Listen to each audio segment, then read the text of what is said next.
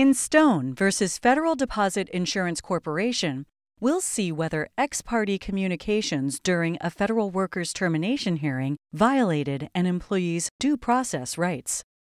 Milton Stone worked as a bank examiner at the Federal Deposit Insurance Corporation, or FDIC.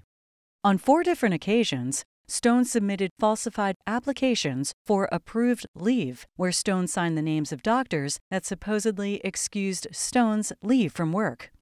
The FDIC notified Stone by letter that it initiated removal proceedings against Stone because he admitted to submitting falsified requests for leave. In the letter, the FDIC explained that Stone would have the right to review the material that supported his removal. Stone's case was given to a deciding official at the FDIC. The deciding official recommended Stone be dismissed, and the FDIC terminated Stone.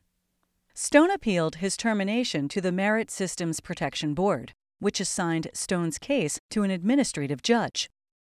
After Stone was terminated, but before the board heard his appeal, Stone requested documents related to his termination from the FDIC. Stone discovered that the deciding official received 2 ex parte memos from FDIC officials that urged the deciding official to terminate Stone. An ex parte communication occurs when one party communicates with a judge without the other party's knowledge.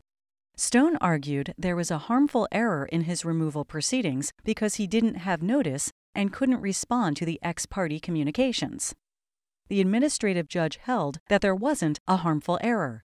Stone appealed the administrative judge's decision, arguing that the memos introduced new, highly prejudicial, and unchallenged charges against Stone, which violated his due process rights.